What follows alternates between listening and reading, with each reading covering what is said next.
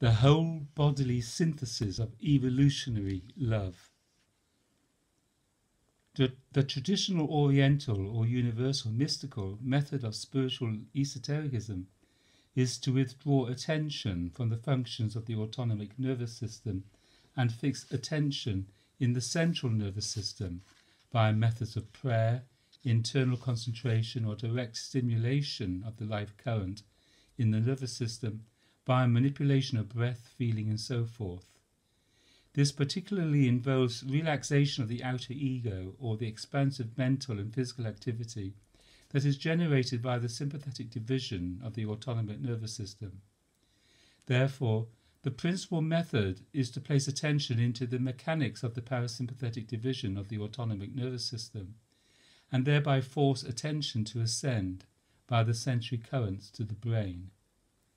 This universal and oriental spiritual method produces monistic states of the consciousness, free of the verbal mind and all subject-object entanglements with the body or the dynamic physical and mental being, and, as the process progresses towards the monistic consciousness, it also produces conventional mystical knowledge about the interior or subjective dimensions of the body-mind of man. The fault in this traditional mystical process is that it tends to objectify the internal phenomena of mind and to attribute independent reality to subjective states. Thus, the Oriental men of knowledge imagine they can escape the body of man through inwardness, and they forget that man is a psychophysical being, and therefore that mental states are themselves only dependent reflections of physical states. Just so, the Oriental worldview is essentially a moral or non-moral sense, since it is not founded in fundamental acceptance of the human relational and bodily conditional, and the Oriental way that thus tends to be ascetic, otherworldly and static. The traditional Occidental method of ordinary living is based on natural acceptance of the body and the natural world as an irreducible situation of existence. The Occidental tendency is anchored in the functional body-mind, or the navel, not floating out through the brain. It is individualistic or naturally egoic in its point of view, and thus it is verbal or discursive and analytical in its mentality and physically expansive or vitally active in its cultural and environmental adaptation. The Occidental method of ordinary living produces bodily and concrete mental activity of all kinds, ultimately directed toward positive, practical changes in the physical dimension of the body, mind, and the world of man. And it also produces practical knowledge about the exterior or relational dimension of the body, mind of man.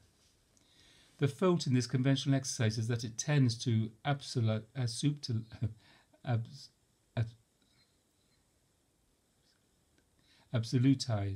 the exclusive reality of non-subjective or material conditions. Thus, the Occidental men of knowledge imagine they can conquer or master the realm of physical experience, and they forget that physical or material conditions are only dependent reflections or simultaneous companions of subtle forces of mind and energy. Just so, the Occidental worldview is always tending toward immorality, since it accepts the human relational and bodily condition, but it generally fails to submit that condition via literal psychophysical processes to the higher or living transcendental reality. Thus, the Occidental way tends to be self-indulgent, worldly, and hyperactive. Neither the Occident nor the Orient is sufficient in and of itself. The central nervous system and the autonomic nervous system and the sympathetic and parasympathetic divisions of the autonomic nervous system in itself depend on one another, as do body and breath, and they are necessarily at play with one another, like man and woman. Therefore, if we understand man as a whole, we may understand the cultural disposition, necessary characteristics of the ultimate or right future of mankind. Occident and Orient, West and East, are not mutually exclusive opposites, like evil and good. Rather, they are a couple, a pair of lovers, a cycle, a cooperative process. The function of the two limbs of human motion, introverted and extroverted, is to produce a play, a dynamic unity, a total culture of man.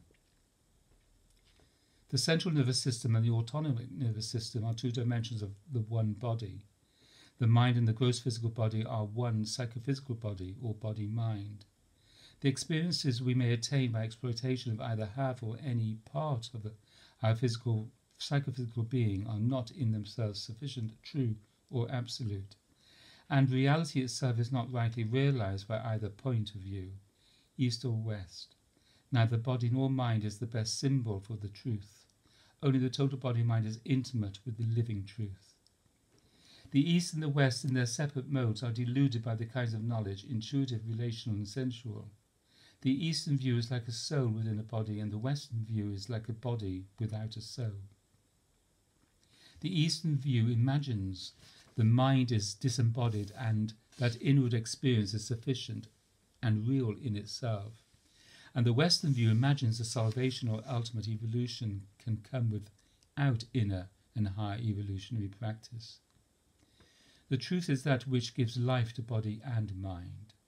The truth is life itself, which is not separable from the play of the world process.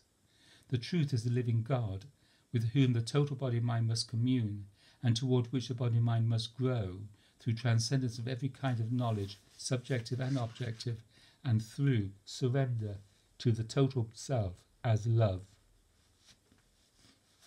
The high evolutionary transcendental way of man is not in itself a matter of objective knowledge about natural processes, nor is it in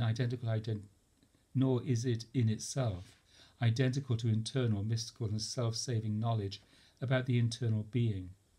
Rather, it is a matter of total psychophysical sacrifice of self, which is self-transcendence or ecstasy, in literal functional communion with the living reality. This consideration has implications for the esoteric spiritual process itself, which I have described in the enlightenment of the whole body. Thus, the radical spiritual and higher cultural way of man is that of neither East nor West, but it is a matter of the whole. It is a matter of submission of the total body-mind into the evolutionary cycle that is native to the nervous system of the whole.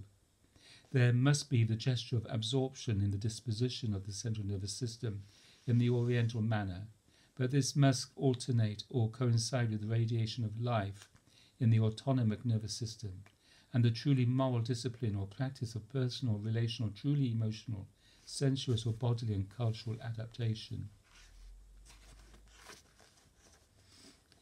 And man is ultimately suited only to the ultimate culture of concrete and cooperative community, not isolation or the illusion of relationless independence. If human beings are bereft of community, they grow wild, and they do not tend to grow high and true, but in a subdivided manner. Therefore, our independence must be a matter of natural privacy and responsibility within the true and higher human community, and only the cultural solidarity of true community makes it possible for mankind also to create a representative state that serves mankind and does not parent or enslave mankind. We contain and curate our own negative forces. The world is overrun with us. Therefore, the prophetic demand of this time is for a new reformation, a new understanding, and a new discipline. But the method whereby all of this will be achieved is self-understanding and love. The brain and the navel contain the two principles at play in the body-mind and in the world of man. But these two principles must be directed into a direct cycle, a circle around the heart, for it is from the feeling heart of man that the transcendental divine radiance shines into the higher and lower parts of man and even the world of man.